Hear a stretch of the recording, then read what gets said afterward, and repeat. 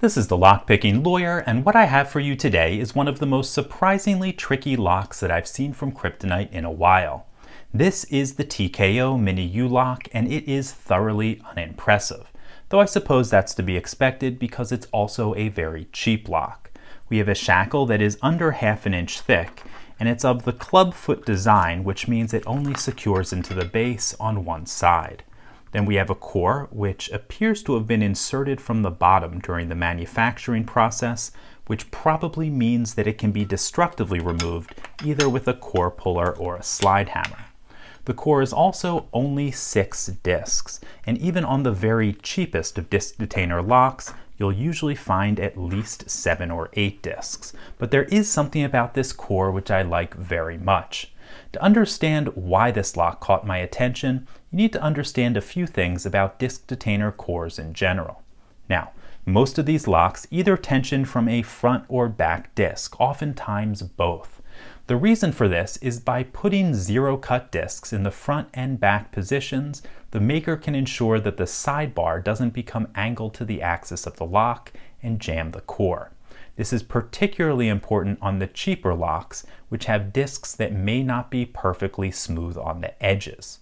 Now, on some of the higher end locks, like the newer variant of the Abus Plus, you'll find that they tension from a random middle disc. This makes picking difficult for at least 2 reasons. First, you don't know which disc tensions the lock, and second, you can't use a normal front or rear tensioning tool. You need a tool with a tensioning tip in the middle and picking tips both above and below it. Unfortunately, these tools are very uncommon. I know of only one person in the world who makes them for sale, and that's Matt Smith in the UK. He's a locksmith and a very talented tool maker. And as is usually the case with handmade precision machine tools, it is very expensive. So, I don't have one of these tools, so how are we going to pick this lock? Well, Kryptonite missed a trick when they designed it. Normally when you tension from a middle disc, you want to make the front and back discs ever so slightly larger to prevent what I'm about to do. I'm going to use a normal tool to tension from the front disc. That will get all the discs behind it to bind, after which I can set them and also identify the zero-cut disc that tensions the lock. After I do that, I can use the picking tip to tension the zero-cut disc that I previously identified while setting the top disc with the tensioning head. It's simple in theory, but also very tricky to implement. In fact, I'd consider it a fairly advanced skill. So let's see if I am up to the task. We're going to rotate all those discs as far clockwise as they will go.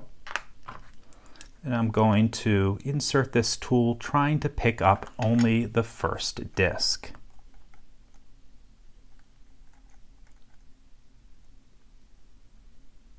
Okay, I think I have that first disc. So let's try to find the second. The second disc is binding. Got to click there. Third disc is not binding. Let's leave him alone.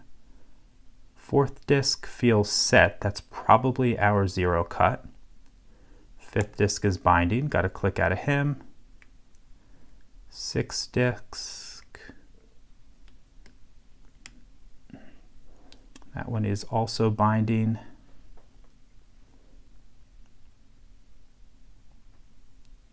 There we go. Got number 6 set.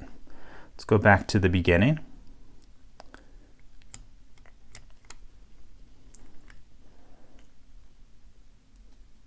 Uh-oh, I lost my tension. Let's see if I can get that back in.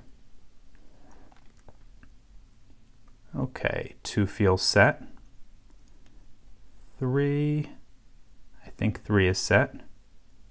4 feels set. So does 5. And so does 6. Okay, so let's try to find 4 again. Put some tension on him while we're counter-rotating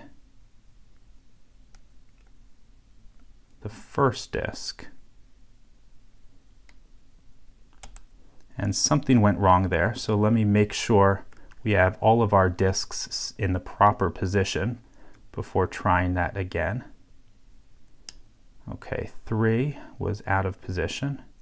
Got him reset. 4 is fine. 5 and 6. Okay, let's find 4 again and attempt that tricky maneuver one more time.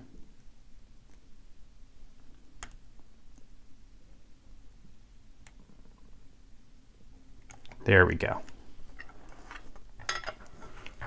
So as you can see, this is a relatively tricky lock to pick, even though it is also a very cheap one. I'm pretty impressed with the change that Kryptonite made to that core. There's still a lot of room for improvement. They could put false gates in there, and they could also fix the front and back discs as I previously described. As for the rest of the lock, I don't think it's salvageable, but maybe we can look forward to this core in some of Kryptonite's better offerings. That's all I have for you today. If you do have any questions or comments about this, please put them below. If you liked this video and would like to see more like it, please subscribe. And as always, have a nice day. Thank you.